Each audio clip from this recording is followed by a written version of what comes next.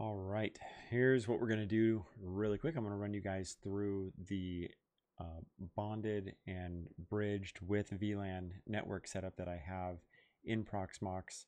Took me a little bit to get this stuff configured, so I just thought I'd share it with you. And then we're going to go ahead and cluster the machines together and then start installing stuff. So here we go. What we've got is I had to create a bond, which there's an option up here. Create Linux bond, which gives you this bond connection here, and then you specify which NIC interfaces are actually going to be bonded. The Cisco switches that I'm using do support LACP with the 802.3AD standard with a layer 3+4 hash policy. And if you're not familiar with LACP, basically what that does, it allows more granular load balancing across the links in the bonded connections that you have. And then moving forward, you're not going to use the EN01 or EN02 NIC interfaces anymore. Bond 0 is essentially your new interface that you're going to bridge into everything else like you normally would. So, so that's what I've got set up here.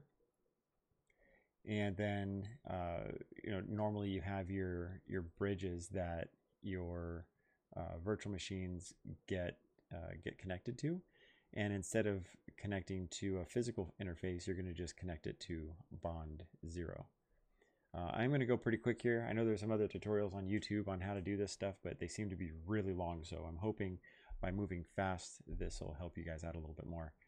Now, on top of that, I am running different VLANs, and right now I just have VLAN number 100 configured right now. So you can come up here to the create dialog box again in this drop down menu and go to create VLAN. Now, for some reason it auto populates VLAN 0, but that's not what you actually want, because our VLANs are going to be on VMBR 0.